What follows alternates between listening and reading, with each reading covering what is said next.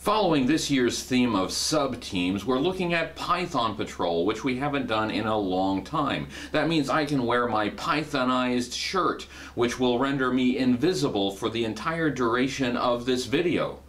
Oh, forgot to turn it on. Meow. Invisible!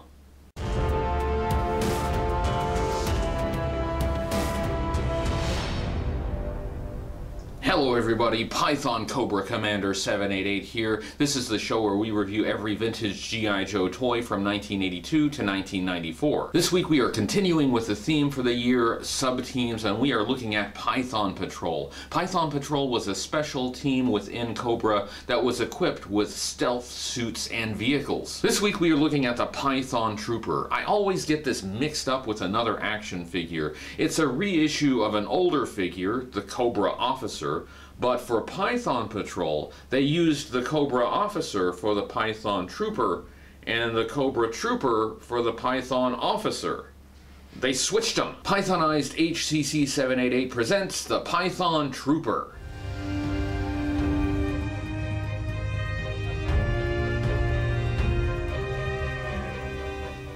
This is the Python Trooper, the Python Patrol Infantry from 1989. This figure was introduced in 1989 and was also available in 1990. It was discontinued for 1991. This is the only version of the Python Trooper in the vintage era, but it is not the only version of the Cobra Trooper. Python Patrol was a sub-team of Cobra. They featured special Pythonized uniforms and vehicles that made them invisible to radar and infrared detection.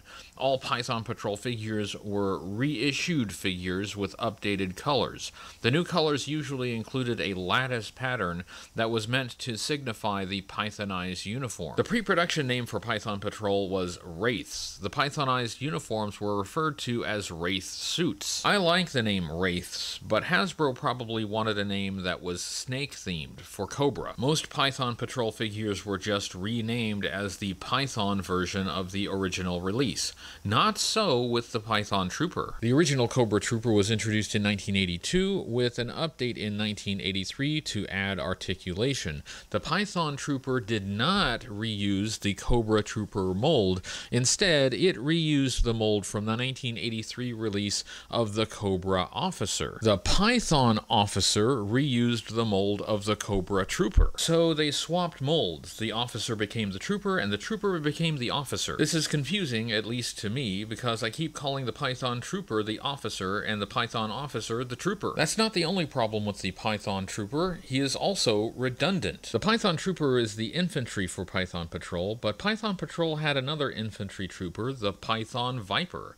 The Python Viper was a recolored version of the 1986 Viper, which was an infantry trooper. This mold was used one other time before in the vintage era for the 1984 Cobra Stinger Driver. Let's take a look at the accessory. As with the Cobra Officer, the Python Trooper included only one accessory, the AK-47. The accessory is based on the real-world AK-47, a Russian assault rifle. It's a good likeness of that weapon. I assume the AK-47 was chosen because it was a famous weapon used by an enemy of the United States at the time. The original Cobra Officer accessory was dark gray. The Python Trooper's AK-47 is straight black. At least this one is. There is a variation on this accessory. Some Python Troopers had AK-47s colored white. I don't have that variation. There is an off-white version of the rifle that came with the 1986 Battle Gear accessory pack, and the variation for the Python Trooper looks similar to that. There's a controversy about this rifle. Because it's a general assault rifle, some collectors believe it's better suited for a trooper than an officer, yet it was originally issued with the Cobra Officer. The Cobra Troopers were given sniper rifles that may have been better for officers. In the pre-production artwork, Ron Rudat clearly gave the AK-47 to the officer. There was no mix-up.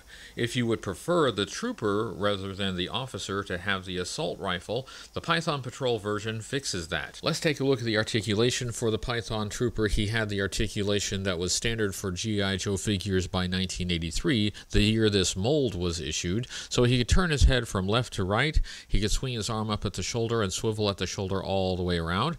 He had a hinge at the elbow that allowed him to bend his arm at the elbow about 90 degrees. He had a swivel at the bicep that allowed him to swivel his arm all the way around. The figure was held together with a rubber O-ring that looped around the inside. That allowed him to move at the torso a bit.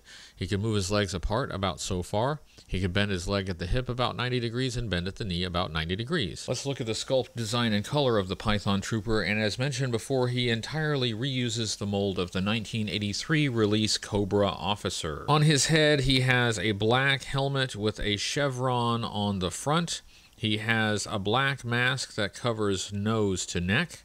I always thought the chevron on the helmet was the designation of an officer in the Cobra ranks, but here the trooper has the chevron. His chest features a dark red collar, a green shirt with yellow lattice pattern, light gray web gear with straps on the front and the back. There's no Cobra emblem on the chest. They replaced that detail with the Python Patrol lattice pattern. His arms feature green long sleeves with that yellow lattice pattern, unpainted rings around his wrists, and light gray gloves. His waist piece is a base black plastic color with a light gray belt, a circular belt buckle, and some small pouches. His legs feature black trousers with a light gray dagger on the left leg, and light gray straps around the left thigh, and tall light gray boots. Let's take a look at Python Trooper's file card. His file card has his faction as Cobra and a portrait of Python Trooper here. I notice the chevron is missing in the artwork on the helmet.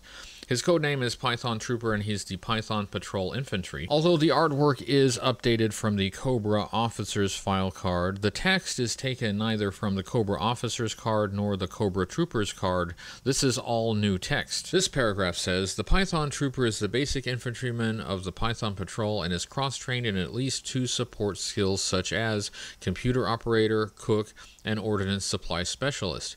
Unlike most armies where specialization is the norm, Python Patrol expects his computer operator to be as proficient with assault rifles as he is with word processors." This paragraph has a quote. It says, "When this guy takes up his position on the battlefield, you know you're in for one heck of a fight. He's so well disciplined, trained, and mentally prepared for battle that only total victories will satisfy him." The Python Trooper swears absolute loyalty and allegiance to Cobra Commander, his supreme ruler. Looking at how the Python Trooper was used in G.I. Joe media, the standard Cobra Trooper appeared in many episodes of the animated series.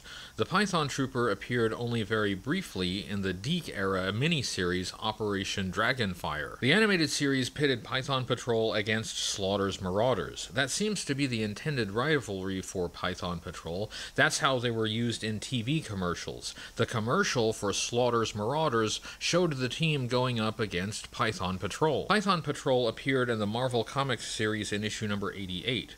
Cobra applied the Pythonizing process to some old vehicles and uniforms. The uniforms were still referred to as Wraith suits. That issue used Python Vipers, not Python Troopers. The Python Trooper makes a very brief appearance in issue number 100. Zarana used Python Patrol vehicles to approach G.I. Joe headquarters without being detected. A Python Trooper is seen driving the Python Patrol stun. He gets beaten up by Flint. In the artwork, he has a Cobra emblem on his shirt, so it would be easy to mistake him for an officer. Looking at the Python Trooper overall, this is an underwhelming figure for me. I much prefer the original Cobra Officer. The color change does not help this figure. The colors are garish. The yellow on top of the green is pretty hideous. I think the lattice pattern is intended to mimic snakeskin, but the color choices work against its intended purpose. These suits are supposed to make the wearer invisible to radar and infrared detection, but the colors make them more visible to the naked eye. I like the black on the helmet and the legs. If they had gone with a darker color scheme, it would have worked better. Python Patrol could have been Cobra's version of Night Force. The best part of this figure is the accessory, a realistic looking AK-47 in black. There is a white variant of that accessory, but I much prefer the black one. That was my review of the Python Trooper. If you like this video, please give it a thumbs up on YouTube, subscribe to the YouTube channel, hit the notification bell, and share this video with your friends. That's what helps this channel grow. I have a website, HCC788.com, and I have a Patreon if you'd like to support the channel in that way. Special thanks to all the names you see scrolling on the screen right now. They have helped keep this channel going. I'll be back soon with another G.I. Joe toy review, and until then, remember, only Python Patrol is Python Patrol.